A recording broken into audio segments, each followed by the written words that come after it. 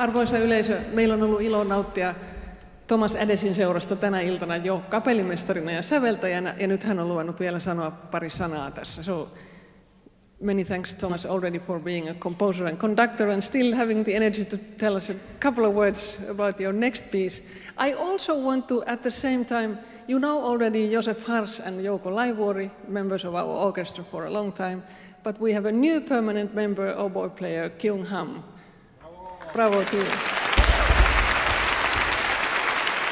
So, please. Thank you, Tula. Well, thank you all for staying. This piece is a piece I wrote when I just left university. So I was 21 or 2 or something like that. And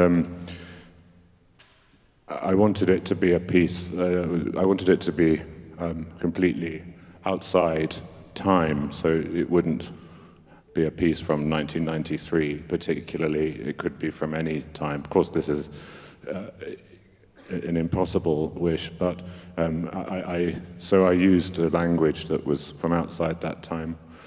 I'd just come from university where you know, you were being told this note was used in this year, and then the next year they moved to these notes, and you couldn't go, you know, had to go in this direction.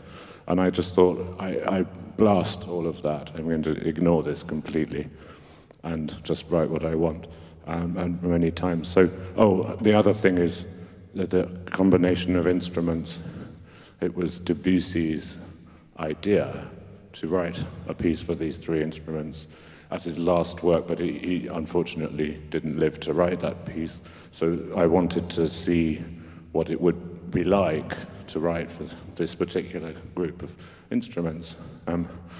Obviously, you know, I'm sure he would have done something much more exciting than I could, but I just was curious. And at that time, the music I loved the most was Couperin, so it's in the world a bit of Couperin, half in his language and half in my language that I was inventing at that time. So the other thing to say is my teachers or whatever, people like critics and my professors hated it. They were so cross. Anyway, thank you.